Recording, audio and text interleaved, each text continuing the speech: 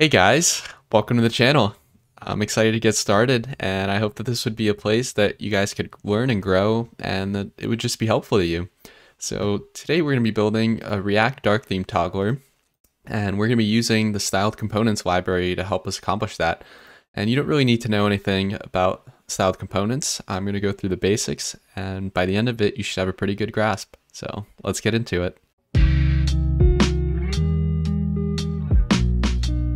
All right, so I have the starter files open here, and they're going to be linked in the description below, so you could pull them down and follow along. So to get started, we're going to want to first create a styled component, and we need to import styled. And to create the component, we need to give it a name, and we're just going to change this div wrapper to be a styled component. So we could do something like styled app equals styled dot, and then you want to do whatever element you're trying to style. So in our case, it's a div. So we'll do .div, open up template strings, and within here, we could write any CSS. So in our case, we're just going to copy over these styles, but make them actual CSS. So if we just delete this and remove this prop, and then to use the component, we need to just substitute it in like that. So now nothing should change in our app, and nothing did. So next, we're just going to create styled components for our h1 and our p tags. So we'll just give our h1 a name, and it's going to be an h1 there. So open up the strings, and we could just give it some margin.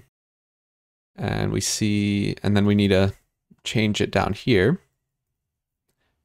Save, and that should get carried through. We're going to do the same thing and call this one info, and it's a p tag.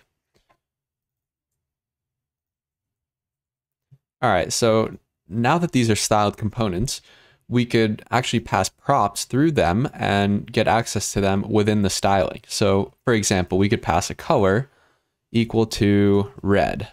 And then in our name component, could give it a color. And then to get access to the props, we could write a function that returns a value. And inside that function, we get the props. So whatever props we passed in down here, we can get through this parameter here. So we could do props.color, and that should be red. So you could either hard code a value as we had before, or create a function that returns that value. So now that we understand that, we could create our theme. So let's do const theme equals, and I'm just going to paste some styles.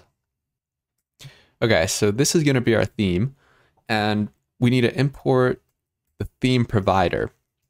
And what this is going to do is basically wrap our entire app so that every child component inside here, like all of these, are going to get this theme in their props. So this provider takes a theme prop, and it's going to be equal to our theme that we created here. So now that this wraps everything, we can get access to this theme within these components. So for example, if we just get rid of that color, we could go in here and we could do props.theme, and that's going to be equal to this object.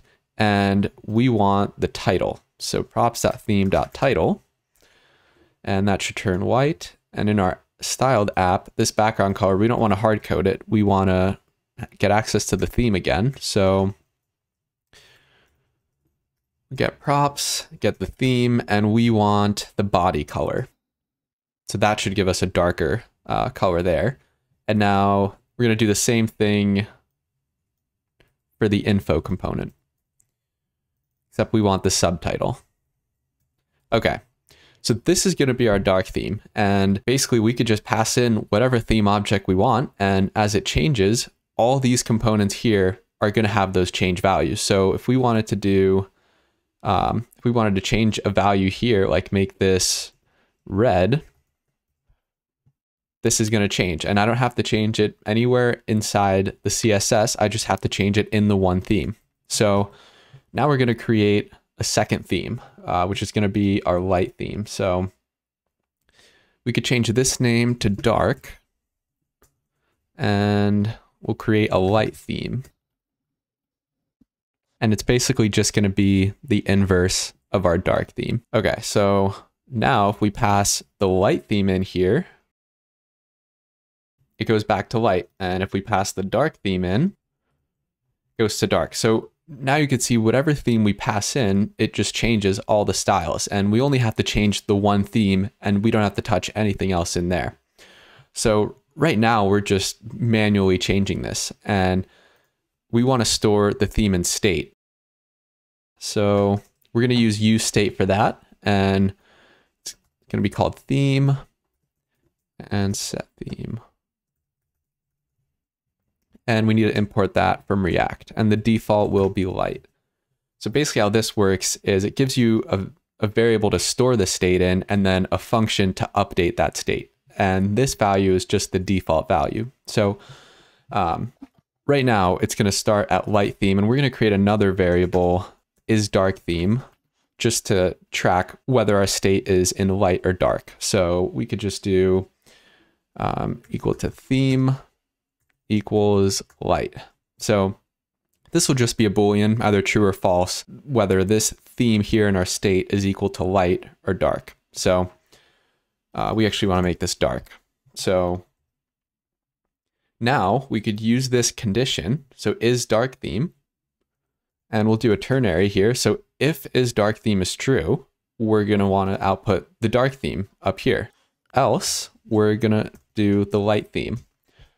So basically ternaries have a condition, and if it's true, it outputs whatever is to the right of the question mark, and if it's false, it'll output this. So right now, dark theme is false because we have light here. But if we change this to dark, this will be true, and it'll pass this dark theme. So now that our theme is handled by state, we need a way to update the theme. And the useState function gives us this parameter to update this state. So let's create a wrapper function like toggle theme. And this is just going to update our theme. So we can do, we're going to call set theme. And inside here, whatever we return inside these parens is what this theme gets updated to. So first we're going to check is dark theme. So we're going to check this value. If it's dark, we want to change it to light. And then if it wasn't dark, meaning it was light before, we want to change it to dark. So now, depending on whatever the previous theme was, it's going to set it to the opposite one. So we want to use this toggle theme on our switch, because right now this switch doesn't change any state here. So we're going to want to pass this toggle theme to our switch icon, and we'll just call it toggle theme. Okay, so now that we're passing that, we could go into the switch and destructure that in here from the props. And in here, we run this function every time that the toggle is hit. So this on toggle runs, and we're going to set that state here, whether it's toggled or not. And then we also want to update the theme. So we're just going to call it toggle theme. And it's just going to know to just change it to the opposite of what it was before. So if it was dark, it's going to change it to light. If it was light, it's going to change it to dark. So right now, the only problem we have is it starts at dark. It's on the dark theme, but this icon, it's showing that it's at the light. And that's because this state here is hard-coded. So this toggle is always false, meaning it's always not toggled. So in order to link it up with our theme state, we need to pass this theme here, or this is dark theme prop here. So now in our switch, we're going to pass this piece of state. And this is, remember, it's either true or false, whether it's dark theme or not. And here, if it's toggled, it would mean that it's dark. So we just want to grab that prop that we pass is dark theme. And we want this to be toggled when it is dark. So now this is all linked up correctly. And that's kind of the basics of it. There's a couple things I want to add and show you guys. So back here, I showed you that we got access to these props that were passed to the component when it was a styled component. So we use it down here, but what if we had just a normal component like this sun icon, which is just an SVG, or it could just be any sort of HTML element that's not a styled component. And so the way that we could do that is we can call the useTheme function. And what that basically does is just give us the current theme that the provider is using. So we could do const theme equals useTheme. That's going to be from styled components. And now this theme is going to be whatever the current one is. So instead of hard coding the color, we're going to do theme.icon. And right now, this icon doesn't exist on any of our themes. If we go back here, we don't have that. So we're just going to add that to our dark theme, call it icon. And now if we save, that sun now gets access to this icon property in the dark theme. And so that's one way, is to just use the use theme hook, and that's probably the easiest. But there's another way, and that is using the with theme function that is also from styled components. So we would just wrap our component when it's exported with this with theme function. And when we do this, it basically adds the theme to our custom components props. So we could just take in the props here, and in the color, we just do props.theme again, and the icon, and we just need to add that here. And now this should get that value. And when I go to light theme, that should turn black. And when I go to dark, it should be this light gray. So those are the two ways. Those are probably the easiest two ways. There's more with using the context API, but these are probably the most common and best way to go about it. Now, there's one last thing I want to do, and that's to change the background transition, because right now it's just instantly changing and it's not really that smooth. So we're just going to add a simple transition on all properties, and it's going to take 1/4 of a second. So when we hit save, this should now animate, and this looks a lot nicer and smoother. So that's pretty much it for this video, and thank you guys so much for watching. Hit the like button if you enjoyed, and subscribe if you haven't already, and let me know in the comments what you guys want to see next or any questions you have, and I'll see you guys in the next one.